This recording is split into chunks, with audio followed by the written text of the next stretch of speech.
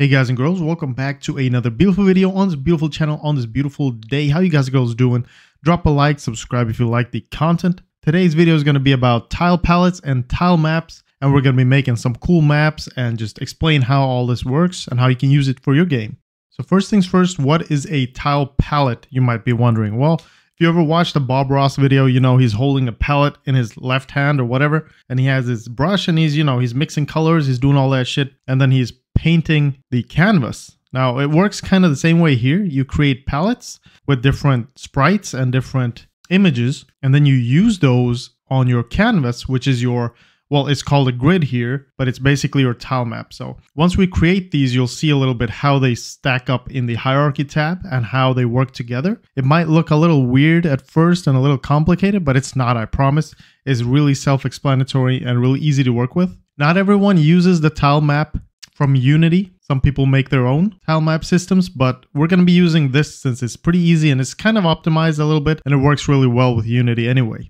So to start off, we're going to start by creating a palette, since you need something to draw with before you start drawing on your tile map. So I'm going to go to my assets folder, and I'm going to go ahead and create a new folder called TileMap, like that. And I'm going to go inside and create another folder called Tile Palettes, however you spell that, I think with one L. Hopefully you can see that. I can zoom in a little bit. So Tile Palettes, and you just go in there. I'm just going to create a new folder in here as well, call it Basic. You will have different tile palettes, so it's a good idea to just sort them out and put them in different folders so you know what you're doing. So we have our basic folder here, and we're going to create a new tile palette in here. So the way you create one is through going to Window, 2D, Tile Palette. And that's how it's spelled, P-A-L-E-T-T-E. Perfect.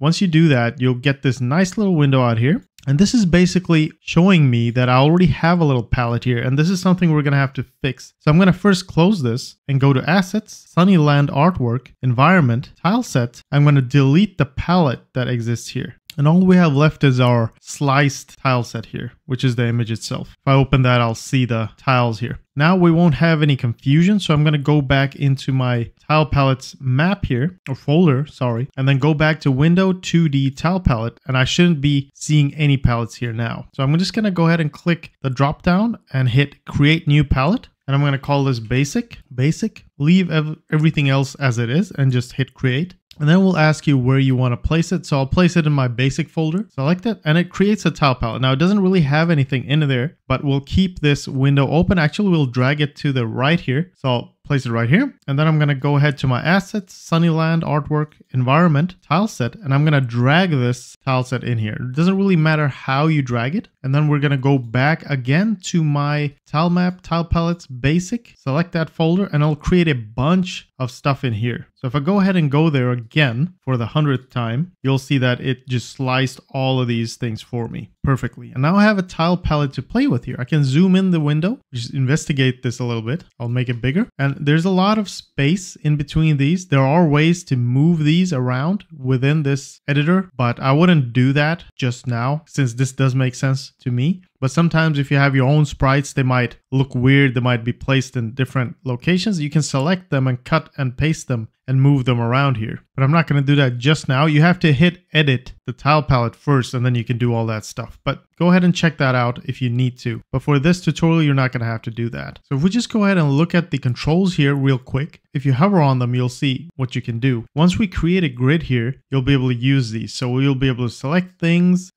move stuff. You'll be able to select a box of different tiles and just move them around, paint. This will be our paint tool, and then you'll be able to fill an area using this. Select a tile, just like in Paint or in Photoshop. When you select the color using the marquee select tool or the pick tool. Erase, of course, you need to be able to erase, and then flood fill. And we'll see all of these in action once we get started, but it's good to know that they're here. We don't have a target here yet, and here you'll see the current selected palette. And like I said just now, you can edit the palette itself using this button here. And we won't really talk about these things down here right now. We'll get back to that if it becomes relevant. But for now, we're good. Now the fun part begins. We're going to create a tile map. And for that, I'm going to have to just hide my sample level because I don't want to see this anymore. This does create a problem because we don't have anything, but we're going to create a new level here from scratch. Really simple, just the way it was almost, but with a tile map instead. So first things first, I'm going to create the tile map. So I'm going to go to 2D object, tile map, and just do a regular rectangular tile map. Now it's good if you keep your tile palette open here because we're going to be using that to draw soon, and you'll see a nice little image appears on the screen where we can draw whatever we select. So it's working for us right now. But we're not going to do that just yet. We're going to do a few more hierarchy things. So first things first, I'm going to click my tile map and just show you what this includes. So you have a tile map component, which we don't really need to talk about too much, but it's good to know it's there. And then you have the tile map renderer itself. And here it kind of works like a sprite renderer. You have your sort orders and everything and your modes, which we don't really have to talk about just yet to keep it simple, but we'll go ahead and add a sorting layer to tiles at least, just so we have that, just like we had before. And we'll keep the order to 0. I'm going to go ahead and rename my grid just now to map. And instead of tile map, I'm going to say tiles. And if we look how I had it here, I want to kind of keep the same type of structure. So I'm going to copy my middle and place that in maps, under map, and the same for background. So I'm going to go ahead and just do that like that. And these should keep the same orders and sorting layers and everything just that we had before. So that's perfect. One more thing we're going to be working with later is a foreground tile map. So you can have several tile maps just as you can have several tile palettes, which is nothing weird. This is going to be our tiles layer basically. And then we're going to have one more for any foreground objects which won't have colliders. And also one for background objects actually. So that's going to be pretty fun. But for now, we'll just keep it to tiles.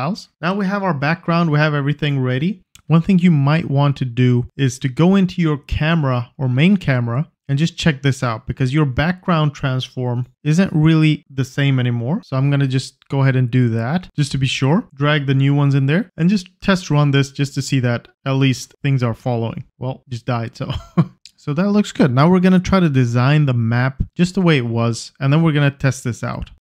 It doesn't have to be exactly like it was, but I'll select what the regular ground tile here, and I'm going to draw some ground just like we had before. Maybe not exactly, but kind of. I'm going to make it a little thicker too, like that. Put some style into it, like that. So now we have something which resembles ground. And if I click these objects here in my tile map, tile palettes basic, I'll see that there's a collider type. Now this collider type we can set to none, grid, or sprite. I'll keep it to sprite, so it will collide depending on the sprite. Now we don't really have a collider set here, so if I run this, nothing's going to happen. What we want to do is we want to create some colliders for this. I'm going to select my tiles here, and I'm going to add a component. Now this isn't a box collider, it's a TileMap collider 2D. So you just search for TileMap and it should show up. Select that, and it's going to create colliders for basically everything. If I run this now, it's going to, well, it's going to collide and we'll be able to move around, but it's not working nicely. Why is that? Because I need to go ahead here into my tiles and set the layer to tiles. And I'll go ahead and set this to static while I can. If I run this now, it works just like it did before. Well, basically like it did before. It's a little weird, but we're going to create a composite collider, so it's going to be a little nicer. So let's go back to the inspector, click our tiles object, and add another component and call it a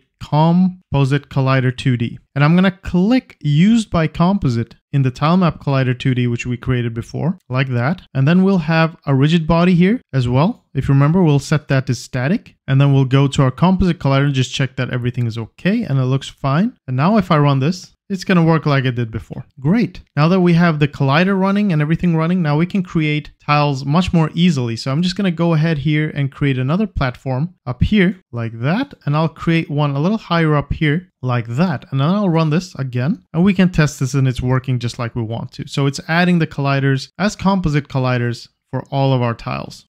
Okay, so I just want to show an issue that we can get with foreground element. Now, usually in games, you want background, foreground, all kinds of stuff, different layers to make it seem like there's some depth. And foreground elements and background elements can be really important. Now, if I go into my assets, tile map, tile palettes basic, which we created, we'll have a few foreground elements that we can use. For example, this bush here. Now this bush, if I render it just like this here, a few bushes, what's going to happen is that the collider for these objects are going to be added and they won't be in front of our player like we want them to be. Now I shouldn't be able to jump on this, so it looks really weird. Like I showed you before, you can click on one of these sprites and go into the inspector and you can change the collider type to whatever you want. There's another way to find it as well. If you don't want to use that way, you can click in the tile palette, the select tool, and just select the object that you want to go to, and then double click on that tile and it will just get you straight to wherever that is saved. And here we can edit it just the way we want to. Now we have two bush elements. I'll remove the collider for them both like this, and I'll save that. And you'll see they'll pop in and out. And then once their collider is set to none and we run the game, you'll see that at least we don't collide with them, but they're not in front of our player. And that's why usually you have a tile map for your tiles, which are behind your player. Then you have your background tiles, which are even further back. And then you have your foreground tiles, like the bushes and everything, all the trees and stuff that you want in the foreground, just to make it look cool. But for us right now, we only have one tile map, and that's something we're going to tackle in the next video. So for this video, I just want to show you the issue that arises from trying to do this. But we're going to leave the collider set to none here for the foreground elements.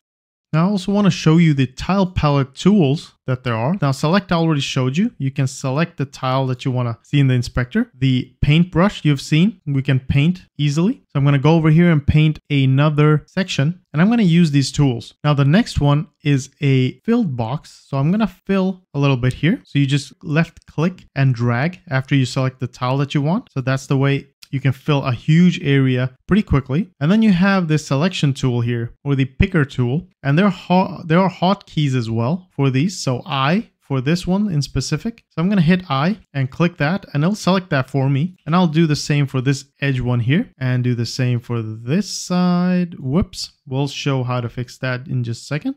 Go ahead and do that. Get your edges right. So I'm just hitting I and selecting the tile that I want. Now I want to erase something. I'll hit the D tool and then just click, left click and drag to erase. And then you have the fill tool. Now the fill tool I'll show you in this section as well. If you remove this and you have tiles all around the section, you can fill it with whatever you select. So I'll select this middle tile again, and I'll just fill the whole area. And that's also a really quick way to paint things quickly. Now there's something called auto tiling, which helps with this kind of stuff. So while you're drawing, it will just automatically make things just the way they're supposed to be, depending on the rules you set for it, which we're going to be talking about that later as well. But for now, I think this is more than enough to draw things really quickly and easily. It really comes with a lot of tools to make your life a little easier. And if you look here now, once we created our tile map, the selection drop down popped up and it has the tiles in it. So once we create more tile maps, you can just select different tile maps here to render on, or you can select them from the hierarchy tab. So I'm just going to save my scene and we're just going to do a few cleanup things.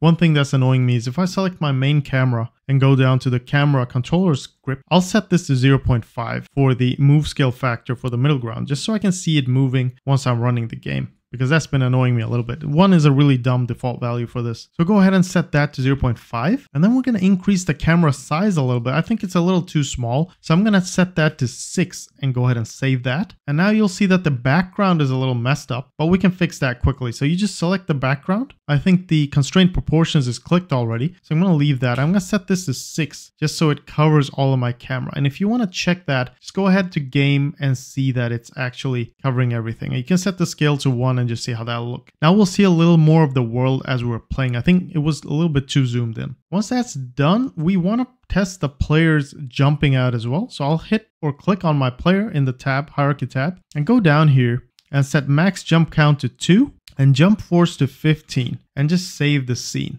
And that's a little bit of cleanup done.